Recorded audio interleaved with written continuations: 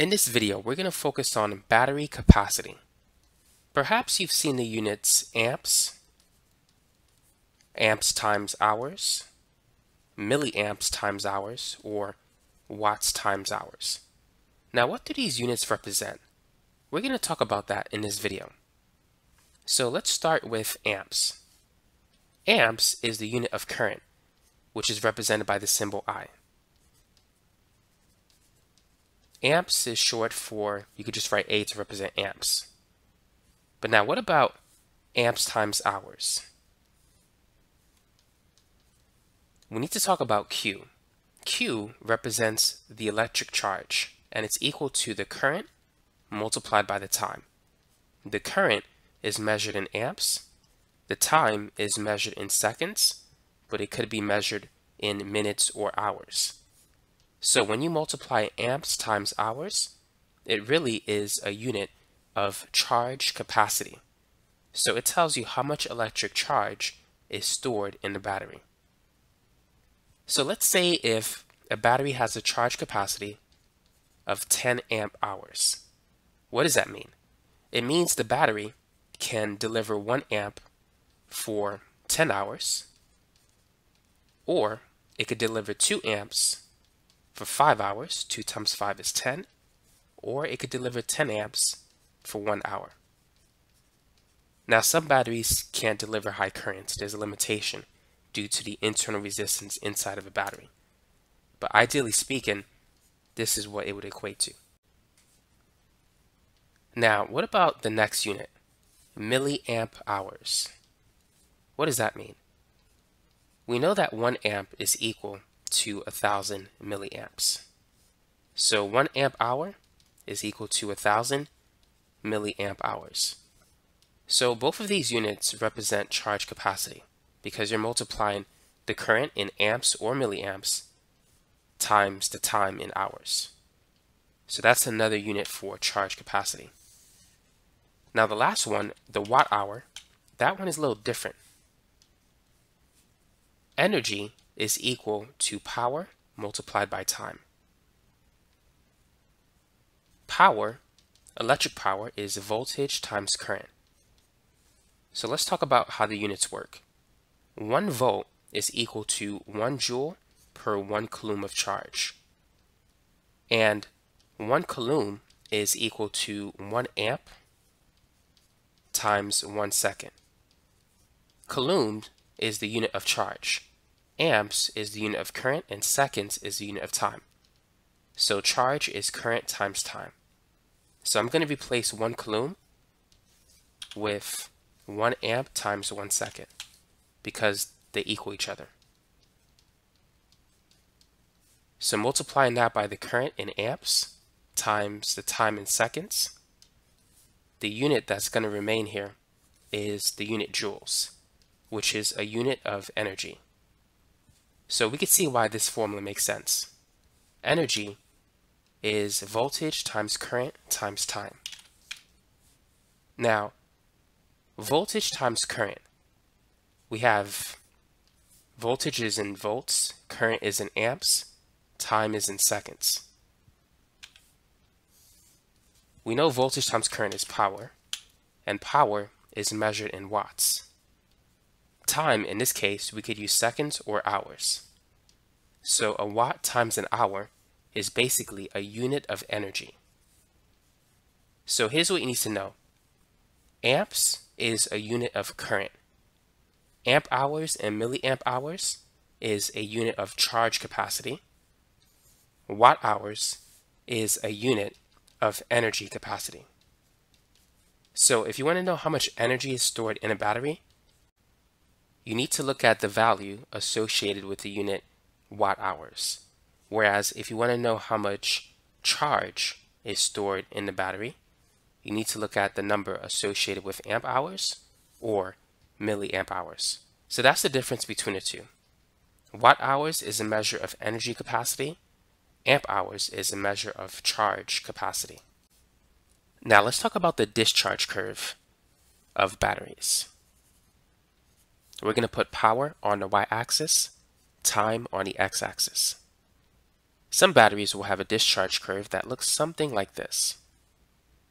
Now, to calculate the energy stored in this battery, you need to calculate the area under the curve. You could use calculus to do that, but if you want to estimate it, we could use this formula because the shape of this graph is almost rectangular. So we can get a good approximation of the area under the curve. Some batteries will have a discharge curve that looks something like this. In this case, we could also use the shape of a rectangle to estimate the area under the curve. So let's say if this is the maximum voltage, which we can calculate the maximum power. Power is voltage times current. And if we know the nominal voltage, we can draw a rectangle that'll approximate the area under the curve. Now granted, we have a portion of the area that's outside the rectangle, and that's going to be compensated by the part of the rectangle that is above the curve. So those two areas will cancel out. So once again, we could use this formula to approximate the area under the curve. That'll give me the area that of the rectangle highlighted in red, but that should approximate the total area under the curve. In the case of a supercapacitor, the discharge graph looks something like this. Notice that we have the shape of a triangle. The area of a triangle is 1/2 base times height. So in this case, the area under the curve of a PT graph will be 1/2 PT. Power is voltage times current, and charge is current multiplied by time. So this gives us the energy capacity of a capacitor, which is 1/2 QV. It's due to the fact that the shape of the graph looks like a triangle. So that's how you can really calculate the energy capacity of a battery or even a capacitor, is by calculating the area under the curve of a PT graph. Now we're going to work on some problems, but there's something I do want to mention. Regarding batteries, let's say this is a voltage time graph. The battery's voltage is not constant when it's being used in a circuit. Let's say if we have a 1.5 volt AA battery. The actual voltage when it's charged up to its max might be 1.8. That might be the maximum voltage. Its usable voltage might be 1.5. So it might spend, well, chances are it's going to spend most of its time at that voltage. But at some point, the voltage will begin to drop when the battery has used up most of its energy. So for such batteries, we're going to use this formula to calculate the energy stored in the battery, as opposed to this one. Now the voltage that will be given will be the nominal voltage rather than the maximum voltage, so that we can approximate the area under the curve using this formula. So I just want to mention that, but keep in mind that if you really want to calculate the exact energy stored in a capacitor, you need to find the area under the curve. But for the problems that we're going to talk about shortly, we're just going to approximate those values using that formula. Now let's work on some problems.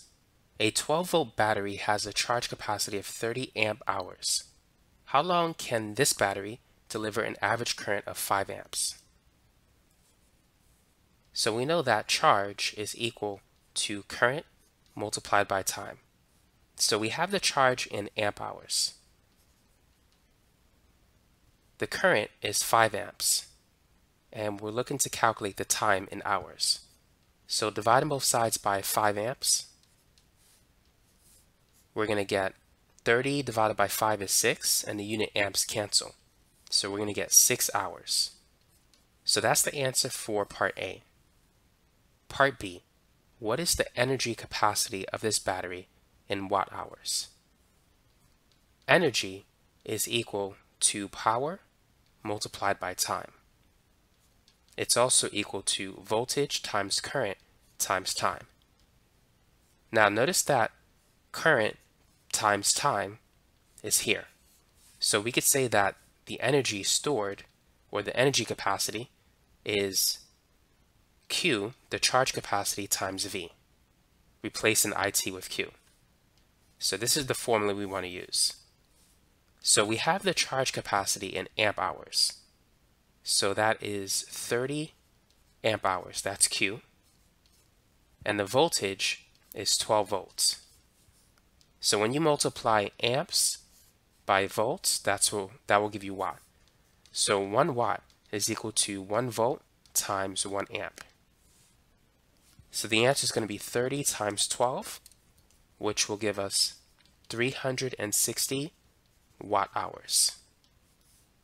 So that's how you can get the energy capacity from the charge capacity. Now let's move on to number 2. A 6-volt battery has an energy capacity of 300 watt hours. What is the charge capacity of this battery? So based on the last problem, we know that the energy capacity is equal to the charge capacity times the voltage. So we have an energy capacity of 300 watt hours. And we have a 6-volt battery. So what's Q? Now recall that, as we mentioned before, power is voltage times current. Power is measured in watts, voltage is in volts, current is in amps. So as I mentioned in the last problem, 1 watt is 1 volt times 1 amp. So I'm going to replace watts with volts times amps, and then we have H. So now I'm going to divide both sides by 6 volts. So the unit volt cancel, and we're given the units in charge capacity, which is amp hours. So we have 300 divided by 6. 30 divided by 6 is 5. Add the 0, we get 50. So the charge capacity is 50 amp hours in this example problem. Now let's move on to part B. What is the average current that this battery can deliver if it's used continuously for 25 hours? Charge is current multiplied by time. So we have a charge of 50 amp hours, and this battery will be used for 25 hours. But let's write the units. So it's 50 amp hours equals I times a time of 25 hours. Dividing both sides by 25 hours, we can see the unit hours cancel. 50 divided by 25 is 2. So we're left with the unit amps. So we get an average current of 2 amps for that problem. Now let's move on to the last problem. A 1.2 volt nickel metal hydride battery has a charge capacity of 3000 milliamp hours. The battery is connected to a device with a load resistance of 200 ohms. How much current is flowing in the circuit? So let's draw a picture. So let's say this is the battery, and we're just going to use a resistor to represent the device.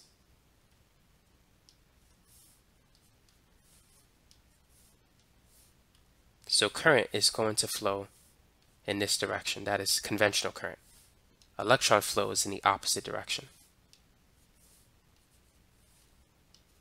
To find the current in the circuit, we could use Ohm's law. So the voltage is 1.2 volts. The current we're looking for, and the resistance is 200 ohms. So the current is going to be 1.2 divided by 200, and so that's going to be 0.006 amps. Now let's get that in milliamps. So let's convert it. 1 amp is equal to 1000 milliamps. So we set up the conversion factor in such a way that the unit amps cancel. And I put R, but this should be I, since we're dealing with current. 0.006 times 1000 gives us a current of 6 milliamps. So now that we have the current, we can move on to part B. Estimate how long this battery can sustain this current. So we could use charge capacity is equal to current multiplied by time. We're looking for time. So time is going to be the charge capacity divided by the current. The charge capacity is 3,000 milliamp hours. The current is 6 milliamps. Well, we know 30 divided by 6 is 5. 300 divided by 6 is 50. So 3,000 divided by 6 must be 500. Canceling the unit milliamps, we get 500 hours. So that's an estimation of how long this battery can sustain this current based on this charge capacity. Now let's focus on the last part, part C. What is the energy capacity of this battery? Energy capacity, as was mentioned before, is equal to charge capacity times voltage. So we have a charge capacity of 3,000 milliamp hours. But let's convert that to amp hours.